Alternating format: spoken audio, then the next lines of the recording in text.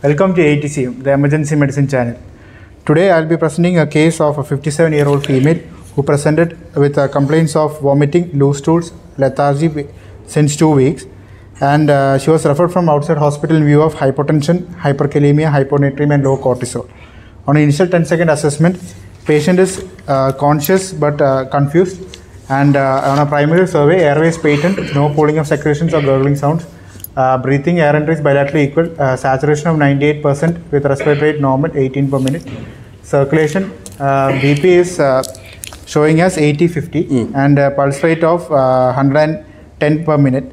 We put 2 18-gauge IV cannulas and attached to cardiac monitor, and blood samples were collected, and we started her on isotonic saline at 30 ml per kg, around 1 to 1.5 liter we had bolused. And then we had also, initially because cortisol was low and they were suspecting Addison's, we had given a hydrocot. We had already taken samples and given hydrocot 100 mg IV stat. And after that, coming to disability, the patient GCS is E4, V4, M6, pupils equal reacting to light, moving all 4 limbs, exposure, temperature of 97 degree Fahrenheit, GRBS 90. And generalized hyperpigmentation was there. And adjuncts of primary survey, ECG showing sinus tachycardia, VBG pH of 7.34, lactate of 2.2, bicarb of 20, sodium 136, potassium 5.5. And then coming to secondary survey. Okay, fine. We have got a 54-year-old lady. So 54-year-old lady had come to the ED with a background history that she has having loose stools, vomiting and lethargy since last 2 weeks. 2 weeks. 2 weeks she has been... But she's been having such intermittent episodes like this. Okay. Previously she was also having these episodes, and she's a known case of hypothyroidism. Known case of hypothyroidism. Then anything else she is taking? Nothing. No, only Thyronome. Only Thyronome she is taking. Okay. So she has been on Thyronome and coming to the ED, and outside the cortisol level was low. And that is the main reason why they have referred. Persistent hypotension was also there. Okay, so the patient had come, you suspected and what Addison's disease, or you suspected primary adrenal insufficiency or a secondary adrenal insufficiency? That based on further evaluation. Okay, so we thought in terms of an adrenal crisis, we can tell in that way. Adrenal crisis, and we started her on fluid bolus, and hyperpigmentation, just leave it there. So like 57-year-old coming with this presentation, only 2 weeks, what will be the presentation of Addison's disease, and we have to think about that. Just keep that in the background. And the patient had come to the ED, and you have treated with IV fluids, and you are given hydrocortisone, and for which he responded very well. So what are the other parameters that you said? There was hyperkalemia, there was no hyponatremia as such, hypoglycemia also was not there. Okay, so this is the history that you got. So right now we have a patient with a probable adrenal crisis which you have treated. We are not very sure whether it's a primary adrenal insufficiency or it is something like a secondary adrenal insufficiency. So that's what we are having right now. So just leave about this case. So when will you suspect an adrenal crisis for a patient that has come to the ED? When will you suspect? Okay, I need to suspect this. Initially, since we are on view of hypotension, we will be starting patient on fluids, and then further we will be starting on vasopressors.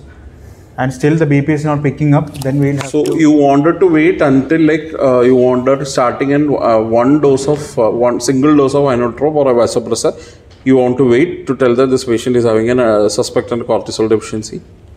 So what you can do is that whenever usual response, when you have this, like 50% of the fluid volume has gone in, but still there is no improvement of the BP, then definitely you are ruling out other causes like a hemorrhagic shock. I'm not saying for an hemorrhagic shock. Like this patient, we don't have any clear focus of any infection.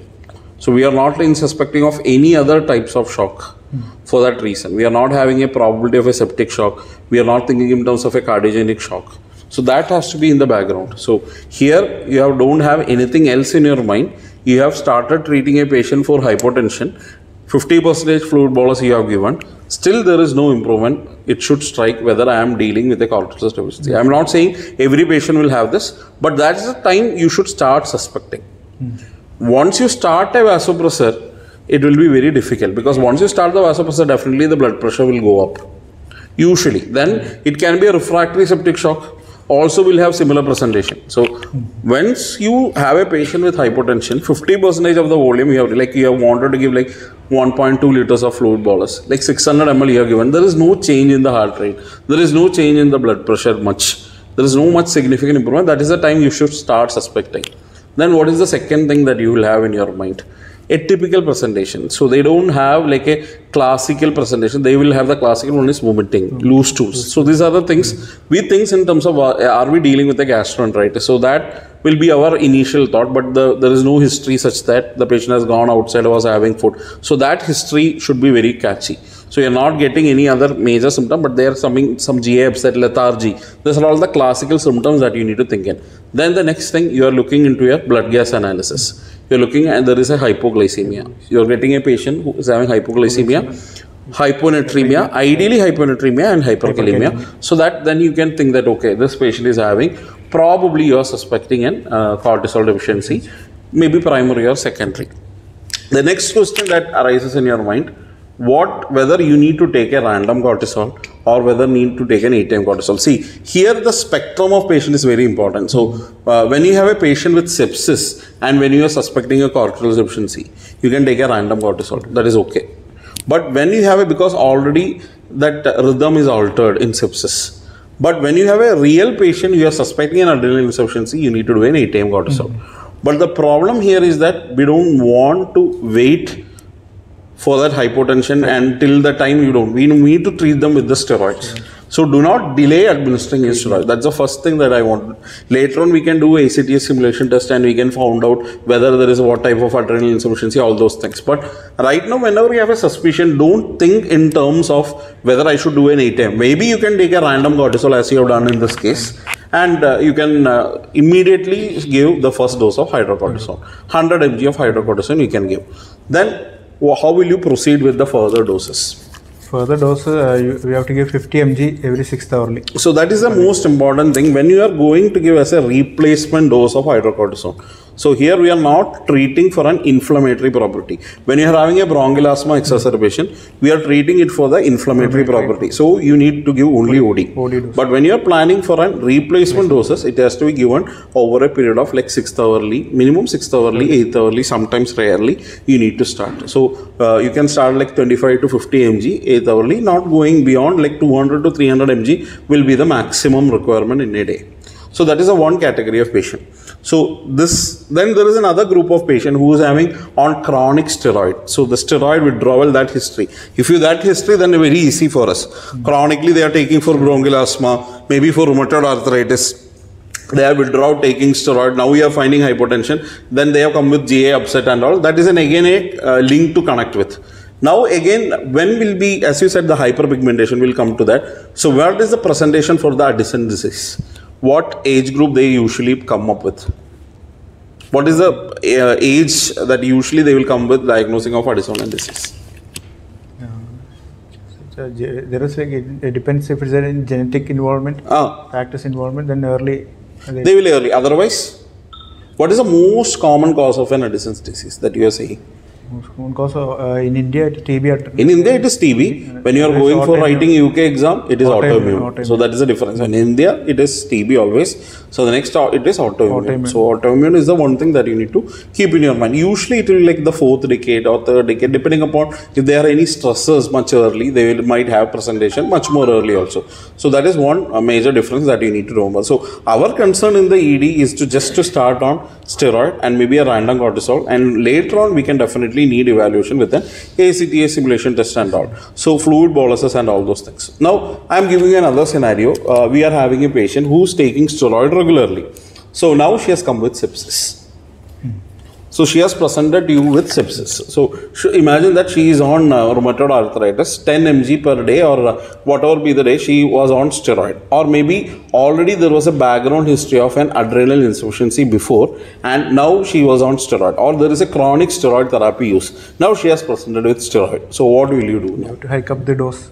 So that is again depending upon why the patient is on steroid. For example, if the patient was on steroid For some other reason, maybe for inflammatory property, you need not do. But if the patient is replacement taking steroid, then you need to, usually you need to double up the dose, whatever is depending upon the stress response. So if they are taking for a major surgery, yes, the stress response is going to be high. Maybe you need to give significantly dose increment has to be done. Maybe a minor surgery, you doesn't need it. That's depending upon each condition. You have to understand that, and you need to give additional doses of steroid. So basically, chronic steroid usage as such, when you are having a patient like 10 mg of steroid regularly, they were taking for rheumatoid arthritis, their serum cortisol is reasonably okay. But there is a possibility that they can have a worsening of hypotension during the surgery if any doses of cortisol has been missed. But when they are taking it for replacement doses, definitely you need to go upon it. So that is the most important thing that you need to do. Now, you had a patient, the same patient we had diagnosed. So, what was the evaluation done for her? Once you settle the hypotension, how did you evaluate her further? Further, we'll have to check the electrolytes and the cortisol. So, electrolytes we have said hyponatremia, hyperkalemia and hypoglycemia. These are the most common issues. Then hypercalcemia can also be. Okay, then cortisol level you have to take, and that should be in the lower side. Outside hospital it was lower, but here already they haven't started any replacement. They have started, I think that's why here it was normal. Okay, so they started, yes. But even if that was not enough, she went into hypotension. Okay, then. And then we have to send ACTH level also. It should be either increased or normal. It should be either increased or normal. Okay. So if it is increased, then we'll have to suspect primary adrenal insufficiency. Okay. Then depending on if it is normal, if it is on upper range or lower range, we have to further test the patient. If it is upper range, then we will have to send aldosterone and renin levels. If aldosterone is low, then it will be primary adrenal insufficiency. Okay. Renin levels will be high in those. So what happened to this patient? This patient, they had sent ACTH. Here also ACTH was normal, but outside it was elevated, 140 it was there. So they are suspecting primary adrenal insufficiency. Further workup was done. They did a CT abdomen. In that adrenal protocol was done. There was hypoplastic adrenals. Okay, hypoplastic adrenals. Then MRI brain was also done. There only the MRI brain it was normal. Pituitary everything was normal. So why the MRI was done? She had a mild while walking and all. She used to say she has mild ataxia and mild. One more thing, hypothyroidism was there for her. Why she is having hypothyroidism? Hypothyroidism was also evaluated. They did thyroglobulin antibody. It was high. Okay. So they are probably polyglandular like autoimmune disease, primarily a autoimmune disease. It is not a pan hypopituitarism. Pituitary looks okay, and pituitary, all other hormones were okay, but only affected glands were thyroid and adrenal. So where else you can have adrenal involvement in a patient coming to the ED? So I'm just not adrenal insufficiency. Which all other group of patients that you need to suspect adrenal insufficiency? The conditions of when you can have similar presentation, they have come for something else, but they are having an when you will suspect an adrenal insufficiency, DIC. They can have bleeding to the adrenals, then hemorrhagic snake bite, hemotoxic snake bite. Russell's viper is very common, adrenal insufficiency. Then it's trauma, again abdominal traumas, blunt abdominal traumas. So after that they can go into adrenal insufficiency. So these are the common reasons that also you need to keep in your mind in the ED. Maybe you are suspecting an hemotoxic snake bite. So whenever you discuss snake bite, the causes of hypotension, we will say the first thing being what is the most common cause for hypotension? Maybe a cardiotoxic snake bite. Maybe due to the sudden vasovagal attack, the patient can have syncope and have an hypotension. The next thing, once you start administering the ASV due to the anaphylaxis, later on with the sepsis, they can have hypotension. But one more thing that is you need to keep in your mind is they can bleed into the adrenals, and as a result they can go for adrenal insufficiency. So similarly, trauma patient on DIC, they can have microbleeds. So sometimes we will not be able to see that very clearly. They can have microbleeds and they can go into hypotension, requiring steroid replacement sometimes. So that also you need to keep in your mind. So these are the major concerns. And how will you start planning the replacement doses of steroid? Steroid equivalents. Suppose you are planning to discharge of this patient, you cannot send her with an IV medication. So how will you? We will gradually taper, and once it becomes less than 40 mg per day, into 2 or 3 divided doses we'll give, and then we'll have to start him on fluorocortisone also. Okay, so how is the replacement that equivalence, steroid equivalence? Suppose what is the equivalent dose of 20 mg of hydrocortisone? 20 mg of hydrocortisone equivalence you should know. If you want to give dexamethasone, is dexamethasone can be given in this condition? Yes, dexamethasone can be given, but it has less mineralocorticoid action. But when you want to, you should know the steroid equivalent. So when you have 20 milligram of hydrocortisone is equivalent to 5 mg of prednisolone, 4 mg of methylprednisolone, and 0.75 mg of dexamethasone. So you should know the steroid equivalent. Suppose you want to convert into an oral therapy. The patient totally 200 mg of medication was taken. So you want to convert into an oral tablet Vislon. So how much you needed? This is the steroid equivalence. 20 mg, 5 mg, 4 mg, 0.75 mg. So that's, you should be able to remember that. Okay. And there is another drug, defluxacort. I don't remember exactly. There is also a steroid equivalence for defluxacort also. So these are the common drugs. When you are planning to convert them to an oral tablet, you should know the steroid equivalences also. So in a nutshell, what we need to discuss, whichever patient that you think that is an atypical presentation like abdominal pain, loose stools, vomiting, you are not feeling that it's a sepsis related, or you are ruling out other causes of hypotension, and you started treating hypotension, even after the initial fluid bolus, there is no significant increase, and there is an associated or like chronic steroid usage, or there is an associated hypoglycemia, hyponatremia, hyperkalemia. Always think in your mind, are we dealing with an adrenal insufficiency? It's a life-threatening emergency. You need to treat them. So don't hesitate to give steroids. So that's a key thing. But what we are doing in sepsis is only when we are giving steroid, it's only after refractory septic shock. So you have given first dose of your fluids, then you have given the first vasopressor. Still the hypotension is not improving in a sepsis, you will give steroid. But when you are dealing with a primary adrenal insufficiency or a secondary adrenal insufficiency, you need to think after like 50% of the fluid bolus you have given, no blood pressure improvement, think that there is a pause. I am not telling you to give steroids. Your thought process should think, are we dealing with a cortisol deficiency? So if you have anything that is connecting, like the whatever the other things, you are getting it connected, then go ahead and give steroid replacement. Do a random cortisol. But the patient is otherwise hemodynamically stable. You wanted to evaluate, you can wait for an ATM cortisol. That will be ideal. Okay. Fine. Anything else that you want to add on? Okay.